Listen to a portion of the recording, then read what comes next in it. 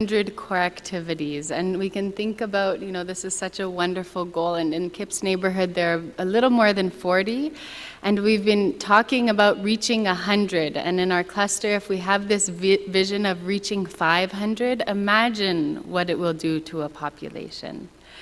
So here you can see across the world and in many places we're seeing the glimmerings of the society building power being felt by individuals and helping them to see themselves as one family. And as we begin to transform ourselves through daily practices that shield us, such as prayer, service, reading the writings, we aren't impacted in the same way by the forces of society. There is a new set of relationships that are beginning to emerge as we rethink how we repattern society and our communities and align them with the teachings of the cause.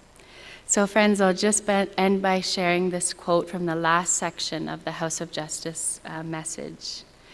If, by the grace of Almighty God, the Friends should succeed in reaching the heights of heroism to which they are now summoned, history will assuredly pay tribute to their actions in terms of no less glowing than those with which it honors the glorious deeds that decorate the annals of the first century of the formative age. There is an if there, friends. So it seems that the victory will not come by itself, but it will require willingness, effort, perseverance, and reliance on each other and the power of confirmations, that we strive day by day to put the conditions in our cluster that will allow all of the friends to respond to this high calling.